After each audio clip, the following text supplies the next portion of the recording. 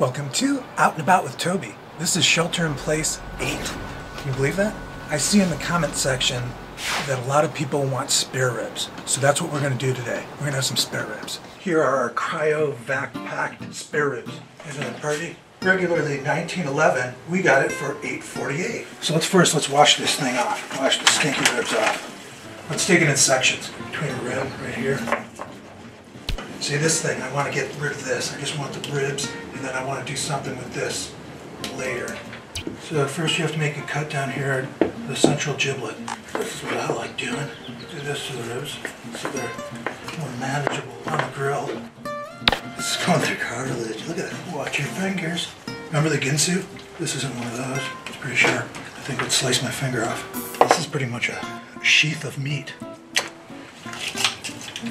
We'll do something memorable with this. Let's spice these babies up. First, we're going to put some crushed red peppers. Then we're going to put some garlic salt. Then put just some garlic. Good for the blood, you understand. Then we're going to put some of this Grilled Master hamburger shit for no reason at all. Hopefully it'll taste good. A little pepper. Ooh, yeah, that's fine. And something I think I only do, or I don't know if I've ever seen anyone else do it. I'm going to put a little bit of cornmeal in here. My logic is it interacts with the fat and gets crispy. I'm experimenting. I put a little bit of flour in there too, and cornstarch just for the hell of it. I don't know. It's like the barbecue. We're here in the Out and About barbecue shack. We're using Kingsford mesquite today. It creates a lovely smoke.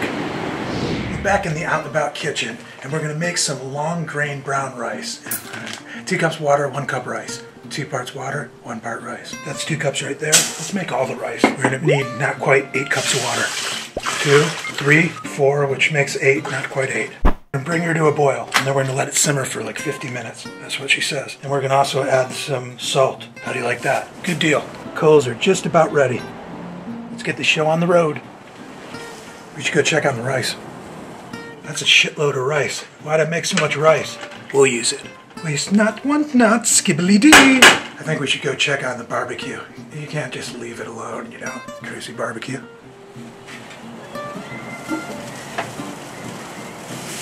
It's looking mighty nice. A lot of people are excited about that. Look at how delicious they look. It's time to take this shitorama inside and make dinner. Let's make a plate. I'm gonna cut up some of these jalapenos first. Then I'm gonna put some rice on the plate. Splash of color.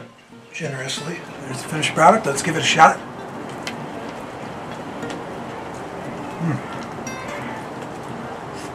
The rice is a little undercooked.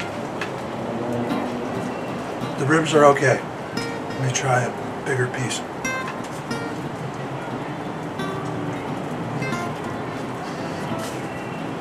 Tender.